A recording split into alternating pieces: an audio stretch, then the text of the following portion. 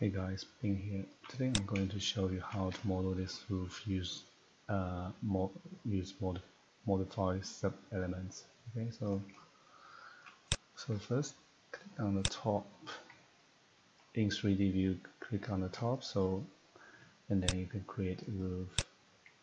Uncheck the define slope, and then this will be the roof, new roof, and yes, and then with this roof selected, and then add split line. So first I want to find this point.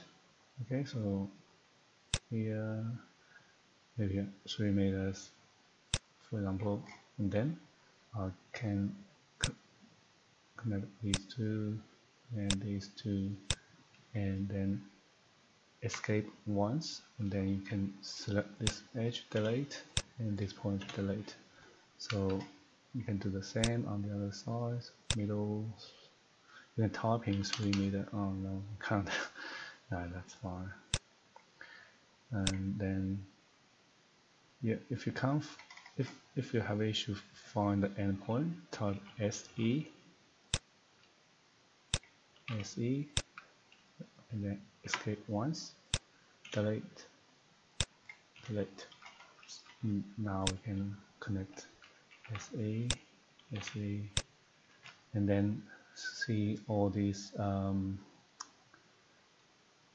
what's that called, or ridge, all these, just draw just as if you draw on a floor plan. So for example, like in the middle here, draw into here, and then go up maybe here, and then with this, and then this side the same. So for example, I'll also have 3 in this little ones.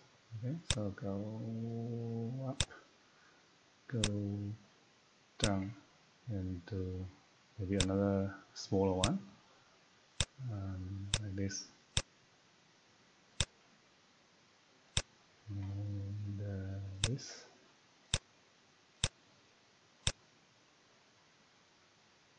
Okay, so now if you rotate this, so it's still flat, but we can go, if you cancel once, and then see this, you can select the points. So you just need to find out what that height is. So let me try maybe 3 meter. Okay, and then don't worry about this for now. So once you select this point as well, so typing 3 meter, and then you can go to click on left, right, and then wireframe, and select this point and drag this up, and if you rotate back SD, you will see this face.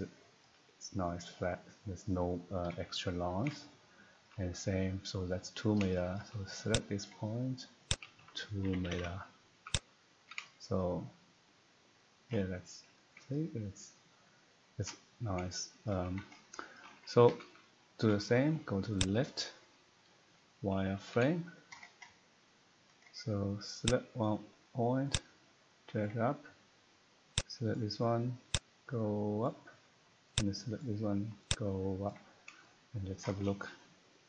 SD, so it's nice, and Control C, copy this height, Control V, Control C, Control V, and Control C, and Control V. So that's it. So you don't need to worry about all the roof arrows or how to break the lines. Just manually adjust it. So that's the roof. Okay, so that's it for today, and I'll see you tomorrow.